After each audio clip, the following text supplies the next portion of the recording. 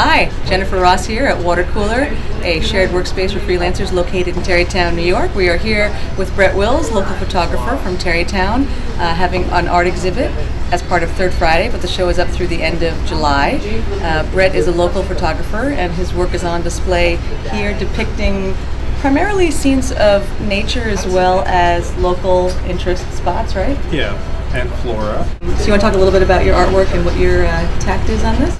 I do a lot of black and white work. I like to explore, the shapes and the textures, find the beauty in nature, and common stuff around us that we don't always really look at.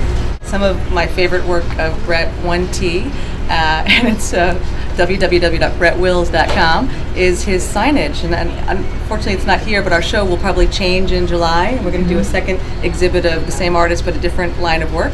So some more architectural stuff, yeah. like the signs and just textures of the buildings and things around. Yeah, that's some of my favorite.